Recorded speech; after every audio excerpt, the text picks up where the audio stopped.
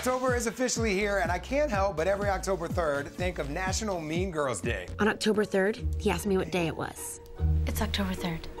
That's right, because of that scene in the movie right there. So to celebrate the day, we're taking a closer look at what some of our favorite Mean Girls stars are up to now.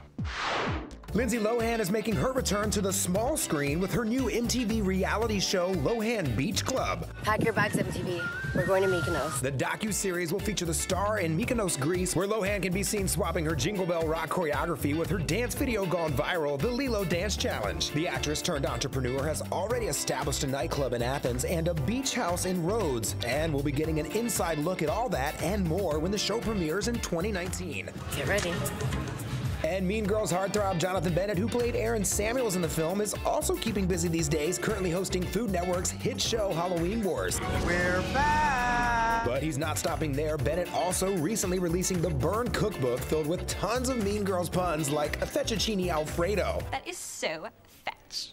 Gretchen, stop trying to make fetch happen. It's not going to happen. We'll have more on the Burn Cookbook later in the show.